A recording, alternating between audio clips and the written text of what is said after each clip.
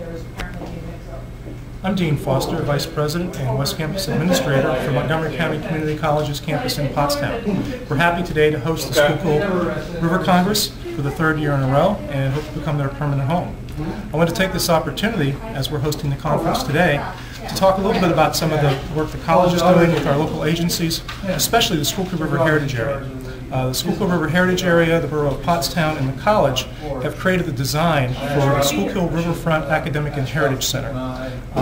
This new project will take the remaining unused space at 140 College Drive, where the Schuylkill River Heritage Area has its headquarters, and renovate the remaining space and some of the Schuylkill River Heritage Area space into this new center.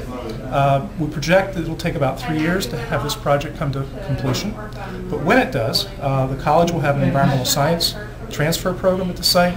The Heritage Area will create a brand new large interpretive center, so people coming to use the Schuylkill River Trail, both the water trail and the pedestrian and bike trail, can come into the interpretive center and learn about the mission of the Heritage Area and about the river and the 5 counties that the river flows through. We've received commitment for the first $1 million of this project. We expect it will cost somewhat over $2 million. But we are well on our way, and architects are working on the design, and we do plan to have this project finished in about 3 years. One of the projects coming up in the fall, before even the center is finished, is a Schuylkill River Festival. The college, the Schuylkill River Heritage Area, the borough of Pottstown, the Gallery School of Pottstown are all working together and working with about 10 or 12 different community agencies, the public schools, to reinvent or invent the Schuylkill River Festival.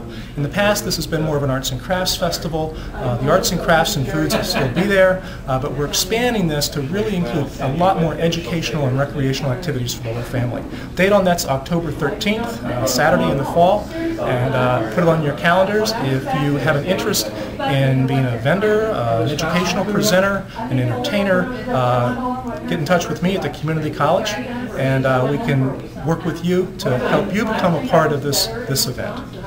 So again, we're glad today to welcome the Congress, and look forward to a long, productive, cooperative partnership with it and the Schuylkill River Heritage Area.